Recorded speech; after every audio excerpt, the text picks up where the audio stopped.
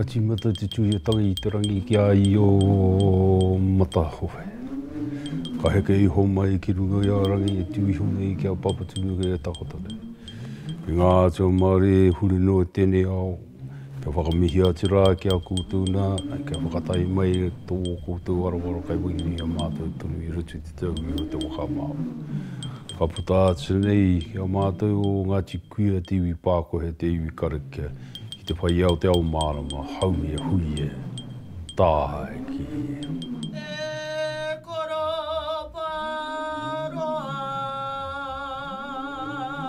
Tirohi ai o au, ka wai o ngā puhara keke. One strength that I followed and kept in the back of my mind was the words of my toro, Mehana Keriopa, who in 1883 said in the Murray Land Court, in defending the rights of the Kuruapa, he said, "My father was never captured and made a slave, nor I." Because we weren't allowed to talk Maori at school. You'd say, "Oh, heo," and then he'd come around and smack you in the ears, the teacher, and they get away with it. They're allowed to do it, you know. And my mum she was fluent in Maori. She'd go, bop, bop, bop, bop. And I'd always say to her, "Mum, if you speak French, I'll listen." And I said, "We're allowed to talk French, but we're not allowed to talk Maori." Well, it's true, you see. You know, we are known as the humble tribe down here, Ngati Kuia. We've never tried to take leadership roles in anything. We've always stayed at the back.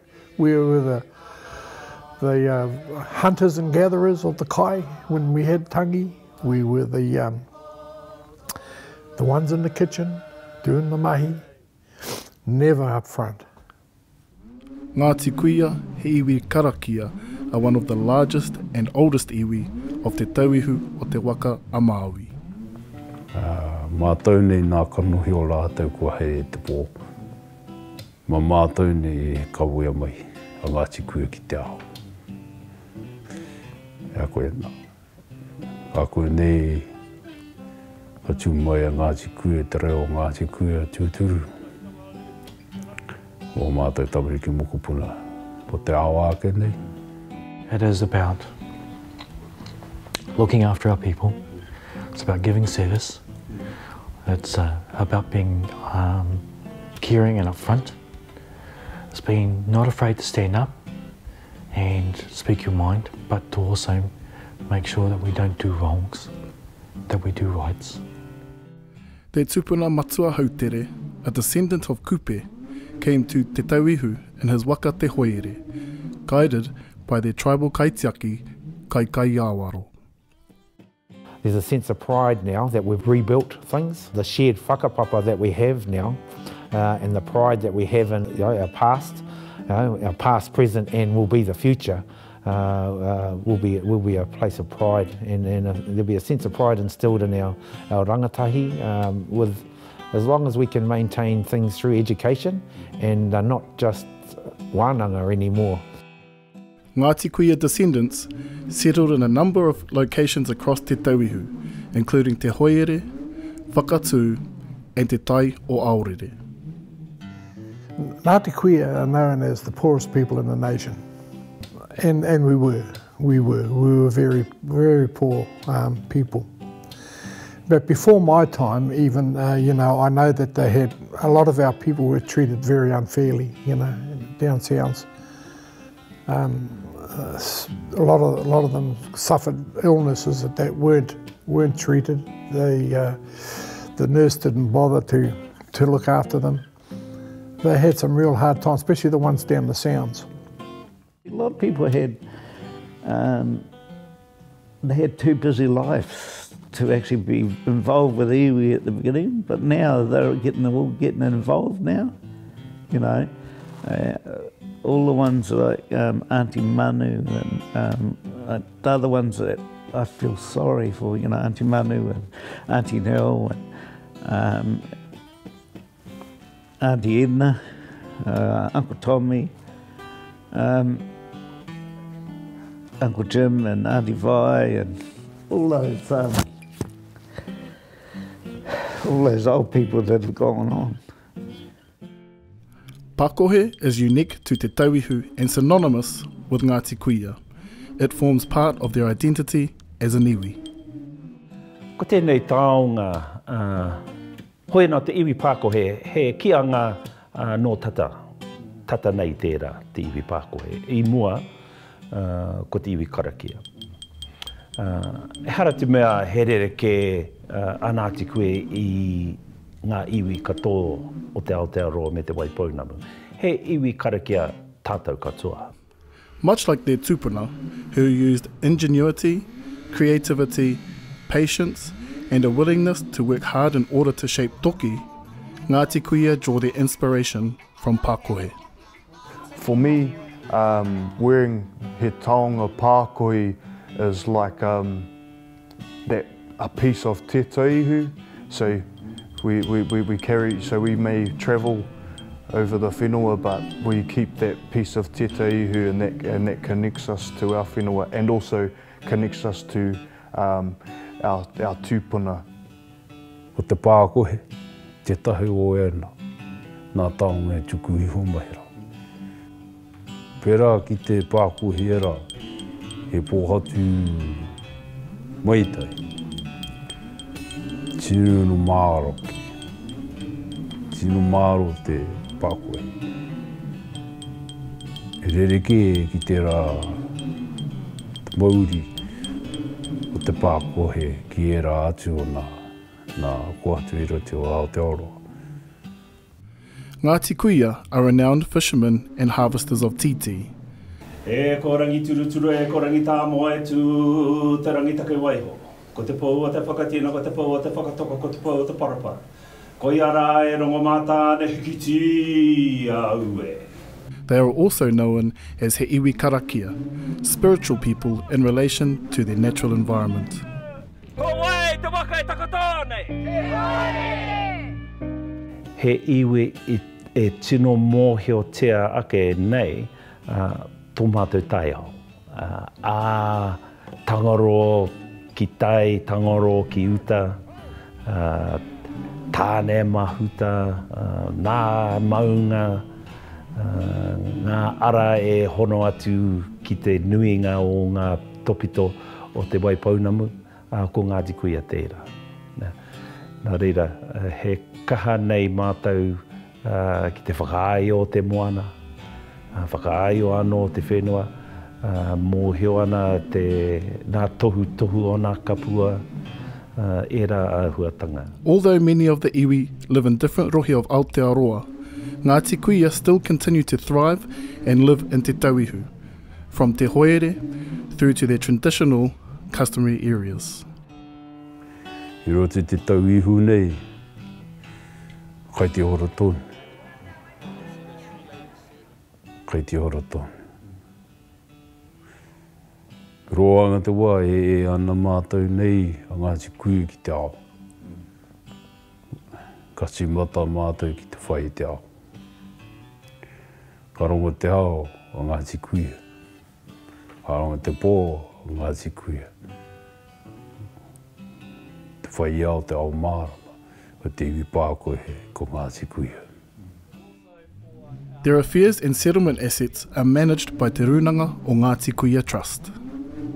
All the various trust board members we've had over the years, the directors on the company, they all put in a lot of tireless work and effort to make our iwi organisation the way it is, the success that it is, but also all the whānau who have said, yep, count me in, I'm stepping up, I'm stepping in. That whole being the kotahitanga out of our iwi, to be able to rise in those moments when we needed people to step up and stand up and sing and be together and show unity, to say, well, I agree, I disagree. You know, to have their voice, to use their voice, to give us strength to use our voice. Just like to take special recognition for Tuia. Tuia ki ronga, tui ki raro, tui ki roto, tui ki waho. the nature of binding things together and holding them fast. Binding them from above, binding them from below, binding from them within, binding from away. Bringing it all together. Whakakotahitanga. Working together to get things done. Ngati Kuia tanga, he tangata, he taiao, and he putia. It's a collective of po that, and it could be considered the four cornerstones of your whare. That they will maintain us within it. And it's like tuia, it's sort of like above, below, tuia ki runga, tuia ki raro, tuia ki roto, tuia ki wako. It's encompassing of all of our people and all of our mātauranga, learning from the past, living for the future.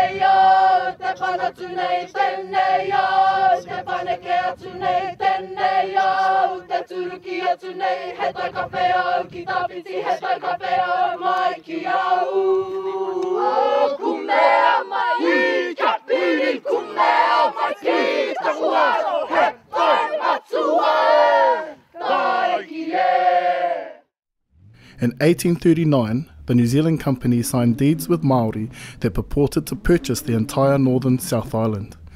Ngati Kuia were never consulted. We knew that there were, we had lost land, but we hadn't quite figured out all of these grievance types of things. And then realising that we'd had all this land and 80% of it the Crown took off us and leased to themselves and got us to sell the land to the people that we leased to. And that's why we were so pohara and why we were so landless. It was the government that had done it to us. In fact, a Crown-appointed commissioner in 1844 failed to investigate the rights of Ngati Kuia before granting land to the New Zealand Company. Ngati Kuia did not receive any payments for their interests or a share in the Nelson Tents reserves that were set aside from the company's land. We had entered into one deed of sale with them, and within a year we had disagreements with them about what land was reserved and what land wasn't. And they were saying, you can't have this land, even though you've got a clanger on it, you'll have to buy it back. In 1853, the Crown signed the Te Waipounamu deed with other iwi that purported to purchase all remaining land in the region. Ngati Kuia was not consulted, not present at negotiations, or signatories to the deed. But as negotiators for our people, our job was to pretty much build up a history, an archive of our history, take that and all of the grievance that come from, say, the sales of 1856, the deeds of purchase, and then hold the government to account for all of their inactions. And we base that quite fairly on the contract of the Treaty of Waitangi, but we were also getting hassles from the other tribes who kept on thinking that that we were beaten, that that we were enslaved, that we were things. But some of our tupuna were very, very strong, and one of those strong whakatauki that's always been an inspiration to me and to others is from Kiriopa Meihana. Meihana Kiriopa, he was a leader for all of our tribes, And his statement saying that his father was never caught and made a slave, and nor was I, that was a foundation for us to just carry on. Carry on. Don't worry what those other people say. Just carry on what you think is the best for your own tribe and your own people and this country moving forward. Throughout the 1800s, Ngati Kuia protested and made continuous claims against the Crown in the courts regarding the devious and illegal purchases of land. These proved unsuccessful, and by 1900, Ngati Kuia was landless. Knowing all those grievances and driving past those places or living next to them every day, and then getting some enlightenment about it and going, wow, actually that's, whole people talked about it, but they hadn't quite really realised it was like that. That was our land, but we never got to use it because it was always being leased. Or, we used to own that land, but then it got sold. And realising that as our people became pōhara and the land, they had to start selling land to survive. So just all those increased pressures, and seeing how the Crown manipulated sales, manipulated things so that our people did become landless.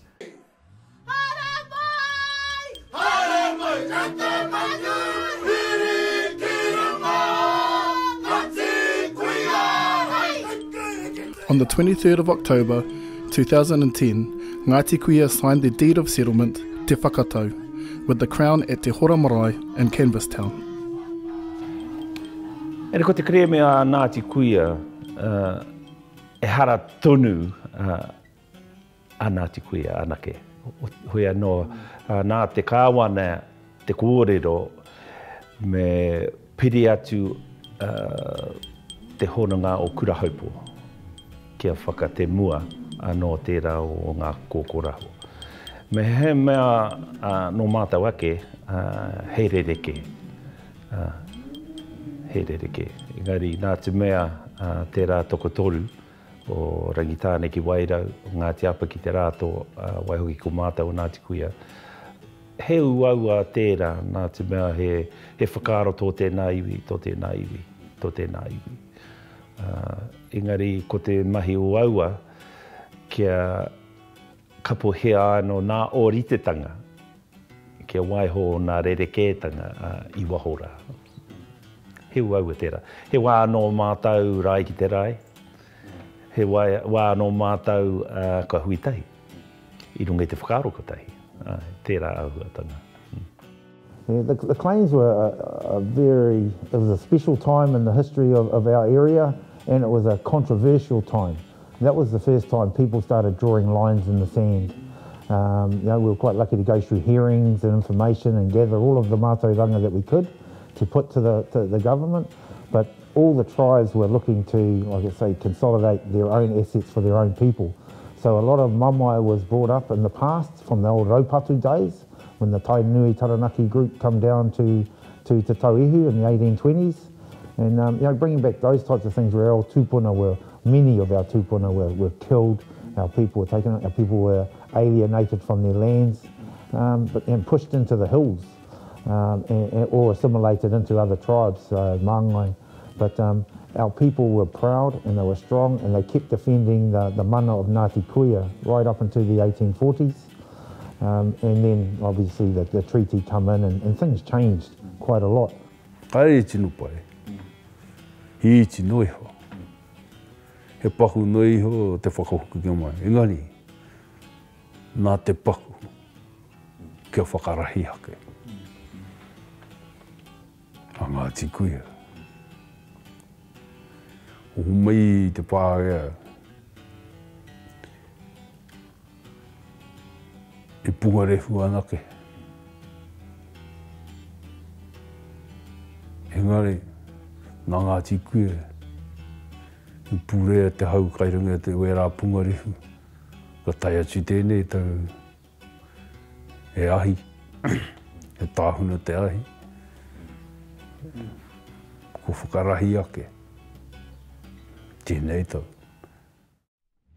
In the agreement, The Crown apologised to Ngati Kuia for past dealings that breached the Crown's obligations under the Treaty of Waitangi, for the failure of the Crown to adequately recognise the customary rights of Ngati Kuia in its resolution of New Zealand company transactions and its pre-1865 purchases of land, for the exclusion of Ngati Kuia from the Nelson and Motueka tents, for the Crown's failure to set aside adequate reserves and to ensure that Ngati Kuia retains sufficient lands for their future needs. Having lived in this valley, my family having lived in this valley since time beyond memory, pretty important. And as we say here, with some fondness, centre of the universe. What that has, the settlement and all that has given us the capacity and the capability to do things for ourselves. You know, there's a whakatauki. I look and I see, but if I do, I understand. Doing things for ourselves for the first time, and not kowtowing to anyone. And that's what's come out of all of that mahi, that, you know, the evidence gathering, the fronting at courts, fronting in Parliament, fronting in all sorts of forums, presenting ourselves as what's come out of this whole process. That's the real positive. A tue ki te rangi, a tue ki te whenua, tue ki te naka o tangata katoa, ko te mea nui, ko te araha, a te hei mauri ora. O koe rano. Mōhiu ana mātou ki te whakatipu kai. Ka rere ke te kreme. Ho mai i ngā purupuru o te kreme, mā mātou whakatongia he whakatipu te rahi. Te iti, tai atu ki te rahi. Mōhiu ki te iwi Māori. Te iti noiho, ngani kia whaka rahi ake, te tipura. Ne. Nā pēra a mātou nānei, he kai muti iwi. Ia tau ka piki te kaha, te mana o Ngati Kuia. Well, I think one of the things that came out, I think particularly for Ngati Kuia, was about our sense of who we are, and that we all whakapapa to most of the other iwi here. We have multiple connections, but being able to identify what were the things that made us Ngati Kuia and a little more unique. Things like our pākohi, use of taonga like pākohi, stone, argillite, to the stories of how we originate. Kuia originates from the South Island. We're the only iwi to originate from the top of the South Island. While every other iwi here migrated here, our tupuna was born here. Our iwi, our tupuna married into pretty much everyone that arrived here, and that's which gives us that relationship with everyone today.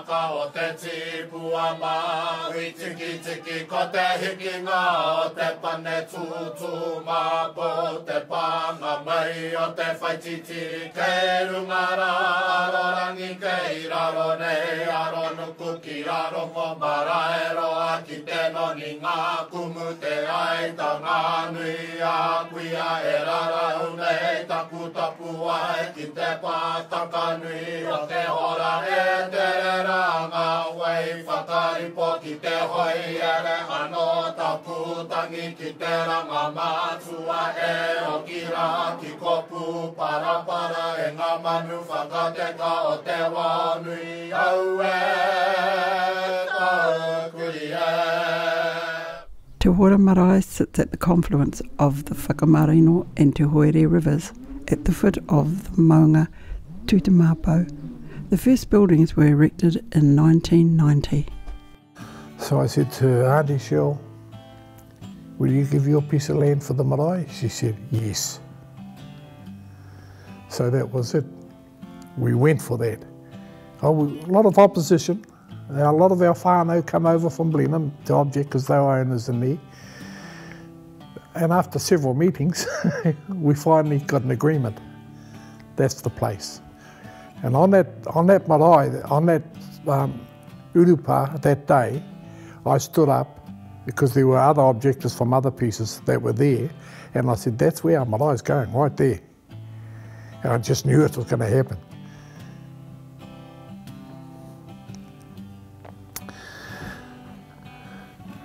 And it did. He ātāhua katoa.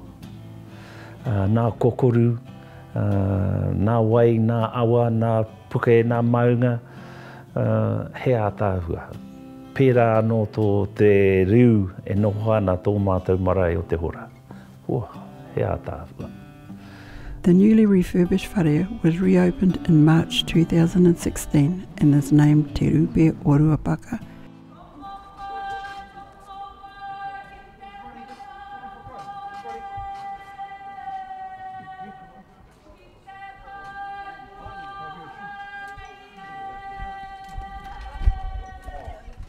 The new wharekai, Kaia Wahine, is connected to the whare by a covered open space named Te Hoere.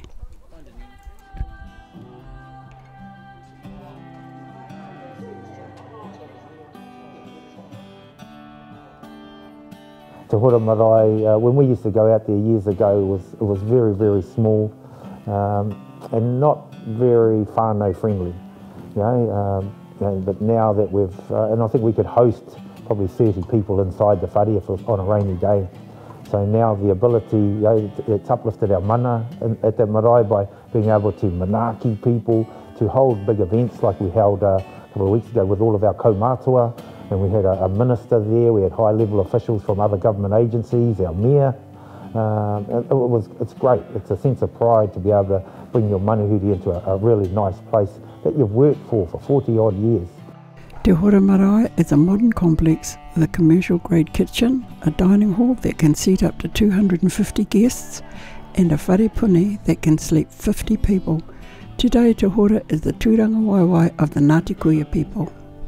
The number one thing that we've always had for our marae is for our people to come home, and that sense of pride when they do get home, and they can base they can base their time from the marae, because it's always event focused. And you come back, you stay for a week, you might have a whānau reunion, could be tangi, could be wedding, could be 21st. And those are the things when we see our whānau wanting to hire our marae, even knowing that tikanga comes first, and if there is a mate, then then those have priority. So, but they're always willing to take a second spot to tikanga, and that's another sense of pride and mātauranga that's been instilled into our whānau. It's a beautiful marae. What I love about it is I love the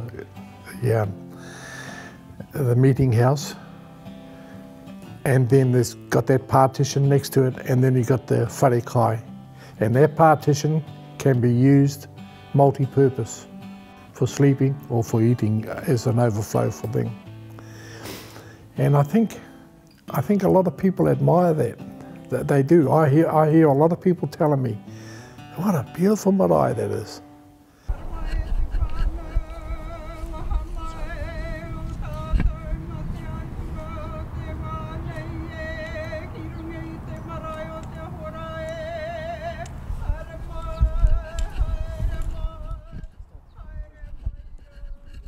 Each year, the marae now plays host to Ngati Kuia Weekend, where whānau from throughout the motu come together as one. Ka tahi te kaupapa. Ka tahi te kaupapa. Kaupapa iwi, kaupapa motuhake, kaupapa rangatira, hei aha, hei whakatairanga i te iwi o Ngati Kuia. I ngā uri o tēnei takiwā. Me inoi tātou, whakataka te hau ki te uru, whakataka te hau ki te tonga. Kia mā kina ki uta, kia mā taratara ki tai. E hiake ana te atākura, he tio, he huka, he hauhu, ti hei mauri ora. Kua roa mātou i kore i whakanui i a mātou, nō reira mai i te wā i whakatau a mātou kreme, i whakaro mātou, me whakanui anō i a mātou,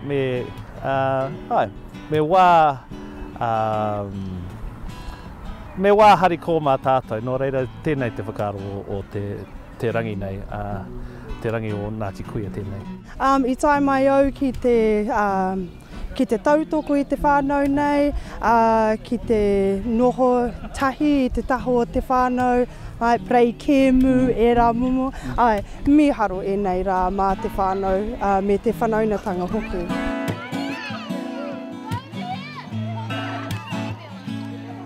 Rau e taku e ki ngā mai, rau e te kite kua whiti mai te rāna, kua pā mai te wera, kua heke mai a mōtuhi, nā kua hi kaka taku nei pōtiki, te oma haere, te peke haere, te tākoro ki ngā miru e rā momo o ngā āhuatanga. This is good revitalising and getting our rangatahi, our pākeke, our tamariki, fuse them in so they can understand where we are at the future. He pai te whakawhanaungatanga me tarai ngā tangata katoa kia mau ki tō rātou. This special weekend is an opportunity for the iwi to catch up in a fun environment and to reconnect with each other. Me haro rau atu. He tino pai mō rātou kia haere mai mō tētahi mea haunga te tangi hoki, ne? Kia ako, kia whakawhanaunga no iho. Kaore, he tikanga engari tonu. He wā mō tēnā, engari he wā ki te tākaro, ki rongi i te marae, he rau atu tēnā. Pai te kite i a kuwhanaunga, kare anō kia kitea, o kia tūtakinga, pai tērā, me te kite ngā tangata kōrero i te reo Māori, koera tētahi o ngā wawata o Ngati Kuia, te whakarauora i te reo Māori ki roto i a tata anō. Are you natural? Just write your name down here, natural payment. Natural payment? Yeah. Me mau tonu ki te reo, me he pai tō mātou mahi, ke te whakawhanaunga mātou tino pai me I miharo tūnei rā. Ko te whanaunatanga te mea nui ki au. Me te hokinga mai ki raro I ngā tuanui o ēnei whare, ki te ako anō pia I ngā hitori o Ngati Kuia. E o rāna tōku wairua, e o rāna tōku tīnana, e o rāna te ngākau anō hoki I te kitenga mai, I ngā rahinga o Ngati Kuia. E hoki mai nei ki te marae o te hora, ki te pā o te hora, I runga I te reo karanga o Ngati Kuia. Mai tauti mai koe, I kura hau pō tīpuna. I te tau riku,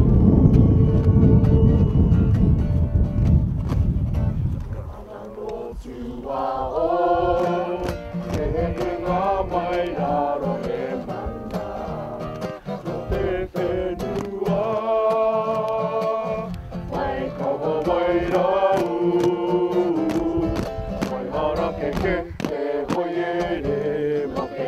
Whakapua ka whakatū ai mea motu eka One tahua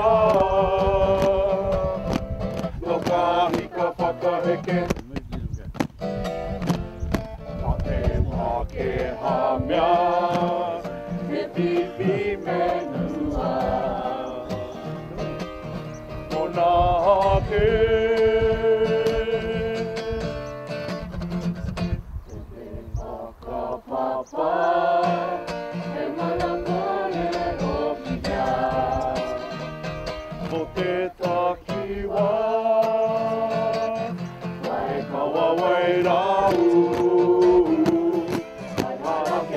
Te hoiere Tapu whakapuaka, whakatuku ai mea motuneka, one tahua. No ka hika whakaheke, ere ai tātou, ki ngana ture, e te pōti pokotipa, e rā weke. Ere ai tātou, tātou pounamu, ki ngā he, te mana o kura haupa. O tai nui o tokomaru, te mana no te whenua. Ngā tātou pōna puna tuku, te mana o kura haupa. O tai nui o tokomaru, te mana no te whenua. No ka hika whakaheke. Approximately 60% of Ngati Kuia whānau live outside of Te Tauihu. In 2016, Te Runanga o Ngati Kuia began the Whānau Whenua initiative to help support whānau to return to and utilise their whenua. A key outcome of this initiative was that Ngati Kuia whānau wanted to learn bee husbandry skills and make honey. Ordinarily I'm tutoring 10 individuals, but with Ngati Kuia, of course, the guys are related, they know each other, they're working together, so there's a whole different atmosphere in terms of background and collaboration. And I think in beekeeping, that's a magic thing, because beekeeping is not a solitary sport. Beekeeping is something that you often need to do as a group exercise. The Runanga set up its own bee apiary at Titiraukawa and began the first training course in 2017. You can't be good at everything in beekeeping, and what often you find is people have talents in certain aspects of it. So that group collaboration, I think, in beekeeping is a really good combination, and that's very evident in working with you guys. It's a lovely thing. I did this bee course because I started off with my grandson. My grandson wasn't getting involved in anything, and so I thought, well, I'll encourage him to sign up and get onto this course, and I'll get onto it too, just to take him through it, you know, help him. And so I come onto this course for his sake, to awhi him while he's on this course. The training is over 9 months and is an internationally recognised Level 3 certified course. For me, I got a lot out of this course. I got so much out of it.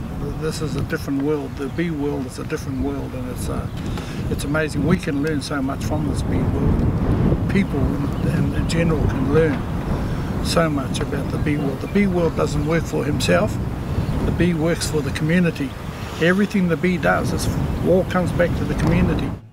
Students build their own hive and put this on their whenua. They learn both at the apiary and at home.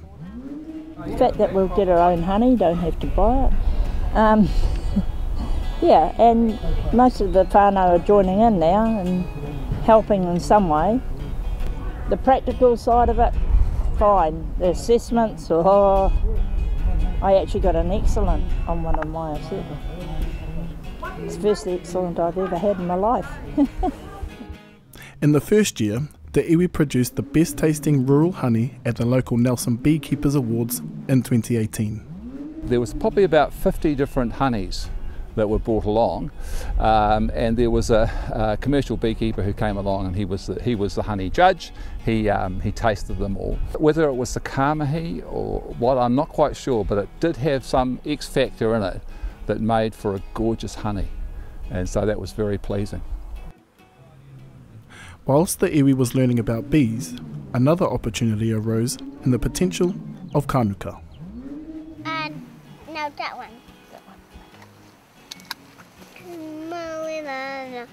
We're going to pick flowers. The iwi is now well advanced in developing kānuka as an export product. From trial harvests, the iwi has managed to produce 3 products: distilled floral water, kānuka tea, and kānuka oil. Some of them have got a stronger smell, like that one might have the same plant, you know. one might have a stronger smell or whatever. But I think it's to do with the height of, you know, how big the plant is. But pretty much is what those, see the tips on them, that's probably what we want. You know, anything like that. Ngati Kuia Kanuka tea has been exported to Taiwan, and there is other interest from abroad. Since Ngati Kuia began the Whānau Whenua initiative, many entrepreneurial whānau have come forward.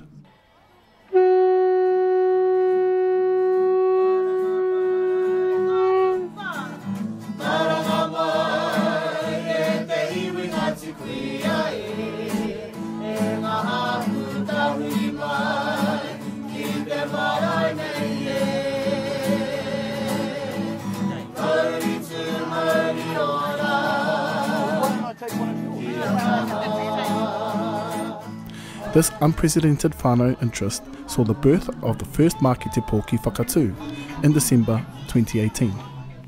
In the future, these markets will provide whānau with the opportunity to test the market and sell their products. In order for Ngati Kuia to progress into the future, they are constantly looking to their past for inspiration.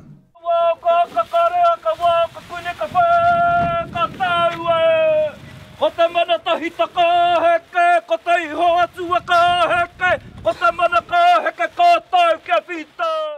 the karakia began and I looked up and the clouds separated and te marama shone on our kai karakia and tears flowed, I realised that this was a significant day for Ngati Kuia. In July 2018, Ngati Kuia launched their waka tangata, Te Hoiere. This is a very important occasion for us in the launch of the waka Te Hoiere, because it is the beginnings of restoring an ancient craft that our people depend upon to survive. Ngati Kuia have always been known as seafarers and as a coastal iwi. For Ngati Kuia, waka was a great place to get around into Aotearoa and in our environment in Te Tauihu o Te Waka a Maui. The coastal area that we have within our sounds is 1,800 kilometres. There was many waka, and our people used to traverse from Te Tauihu to Waka to Te Upoko in the North Island. Their waka tangata, Te Hoiere, signified their return to the moana. He tangata moana, he tangata whenua. When I seen the waka go out of sight and head towards Pōkiki Wharf, and then I couldn't see it, and I just didn't know what was going on. But when I was standing at the end of Pier 3, Pier C, and I could hear it coming back, I knew it had achieved of getting most of the way there and most of the way back, and I just felt so happy, and I could see the crew coming, and I felt so proud. I had my daughter on there, Moana, my cousins on there, our chief, some lead people, and it was a success. In 2019, Ngati Kuia commemorated 250 years since their first onshore encounters between Ngati Kuia and members of the Endeavour, including Tupaia and Captain Cook in 1769. This celebration was named Tuia 250.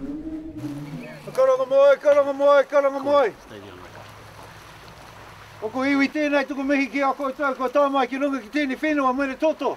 Hora mai, nau mai, whakatau mai tēnei rā. Ko te kaupapara e karangatanga ki ngā waka katoa e hara mai rā. Mai e rāwa o te tainga mai a Tupaia ma, i te taha a Kāpeneku. E rāwa ko te tipuna e noho nei rungi tēnei whenua o mere toto a Kāhura. O Kāhura, Ronaki o wena nā tūpuna e nohona ki rungi tēnei pātāpito. Ko tira ka heke ihonga, ko taimai a mātou i tēnei rangi, e ngā uri, e karanga tunu ki a rātau e hara mai rungi ngā waka katoa, ko te Endeavour, ko ngā waka haurua, hoki. E tino rā whakanui mō Ngati Kuia. Nā te mea o mātou tūpuna i konei rua rau rima te kautau. Ko te iwi tuatahi i rātau, I tūtake atu ai a Kāpeneku. Ka hara mai a kuki ki te kōrero ki a rātou, ki te whiwhi e tahi taonga, ki te hoko ngā mea katoa, whaino ki ngā ika, Nā te mea ko tēnei te tino kāpata kai o Ngati Kuia. Ngā momo ika katoa o te moana.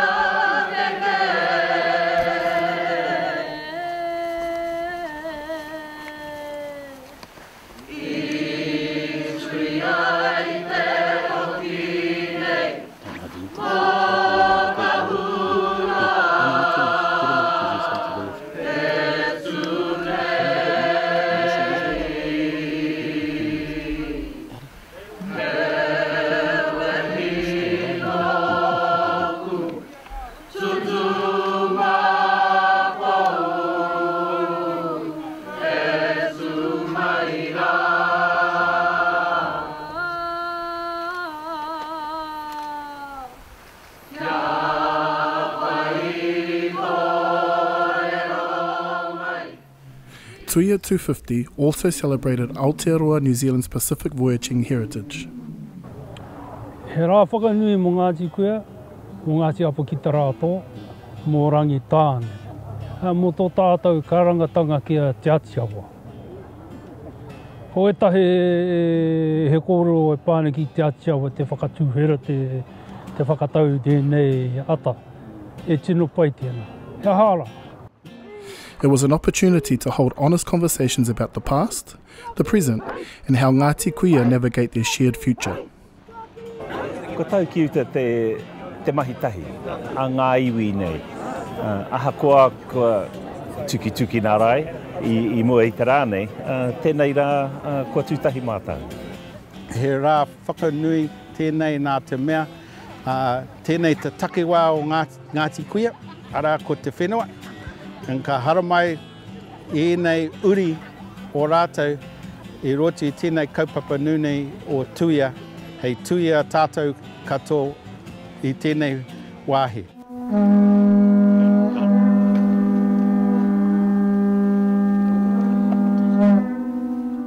Ahakoa te tino pauri i roto i te ngākau nā te mea kāre i konei ngā uri o i naia nei, ka hoki mai mātou ki te tautoko te kaupapa o tuia.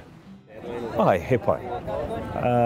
Nā te mea, ko te ingoa i kōrero, i whakamarama, tuia. Kua tuia nā iwi o te tauihu, kua tuia nā tāngata o te hāpori, kua tuia hoki ki ngā whanaunga no te mana nui ākiwa. Ko te tuki.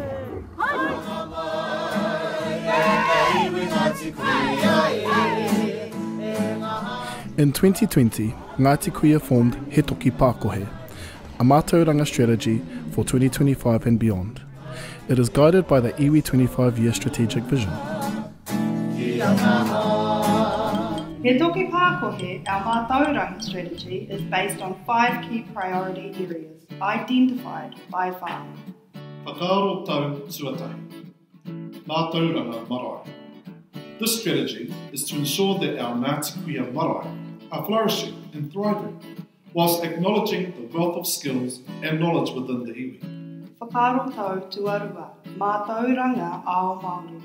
Our aim is to assist the whānau of Ngati Kuia to be strong in our unique cultural identity through the fluent and proficient use of te reo o Ngati Kuia me o Ngati Kuia. Whakaaro tau tuatoru, mātauranga angitu. To help Ngati Kuia become successful learners, to succeed as whānau of Ngati Kuia, and to accommodate this through multiple learning pathways. Whakaaro tau tuawha, mātauranga Pāki. To be able to ensure that Ngati Kuia whānau are well supported to become successful and skillful people. Whakaaro tau tuarima, mātauranga oranga. As an organisation, we must provide Ngati Kuia whānau with the tools to live according to their aspirations. These strategies use a phased approach that builds on the strong iwi foundations already in place, focused on a few things and doing them well. Te pai tawhiti. Te pai tawhiti, te iwi o Ngati Kuia will be able to fulfil all roles at the marae. We will use Te Reo Māori fluently and frequently. Ki ngā tamariki mokopuna. Our people will be successful in all learning places. They will be supported in choosing their career paths, and our people and whānau will be healthy and well, and we will once again be connected to our whenua. Maranga mai e te iwi Ngati Kuia, hei wi karakia, hei wi pakohe, ti hei Māori ora. O mohi o te ao katoa Ngati Kuia.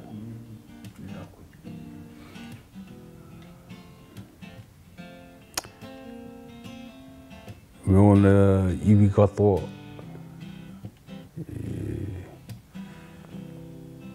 whakahirahira mai te ngō tō tātou tipuna a Kuia. O ngā mokopuna, o ngā tamata i ki tāra mai nei. We've achieved a hell of a lot. We've got a marae that we should be proud of. We've got officers that we should be proud of. We've got staff and trustees that I could not see no conflict or anything there. They're just amazing. It's probably that Māori that I want the most to survive in our people. It's about being comfortable in who we are and being able to pass that on to generations that are coming. For me, I can say that I'm following in the footsteps of my tūpuna and continuing that mahi into modern times, and with that mahi stays alive the kōrero and the whakapapa of us as iwi Ngati Kuia. It's great now to see you go to a marae now and you see all these young ones are getting up and doing all the speaking, but it's good to have those young ones because their voices are stronger than the old ones. But it seems to be going all right now, and it's panning out all right now, so good. Life is short, life is great, and sharing and caring is a great thing. Kotahitanga, mahi tahi, the taonga tuku iho of us all.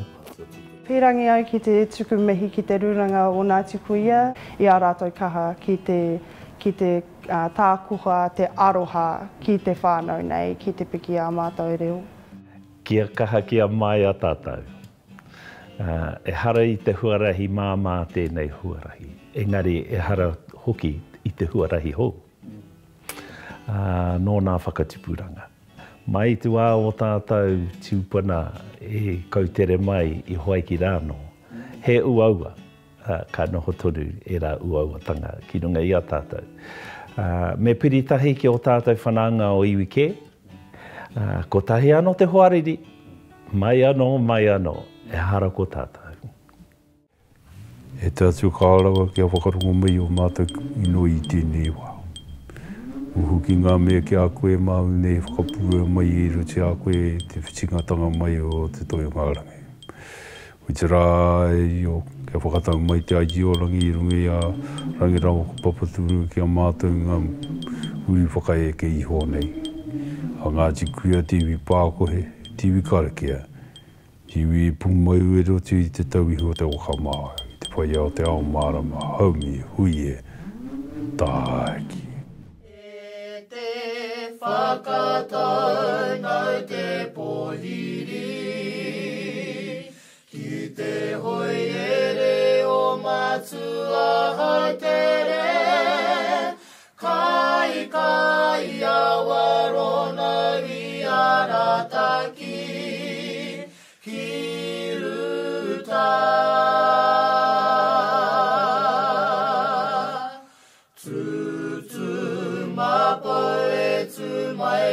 Ki runga, koe a te iwi pako he Ngati Kuia, maranga ko puna ki runga. Ki te pohoro kuia, kei raro motu e ka, titirangi mo tere, titi e. Kai tunaru a paka, te matau te tauranga, maunga tapu ki titiro kawa e.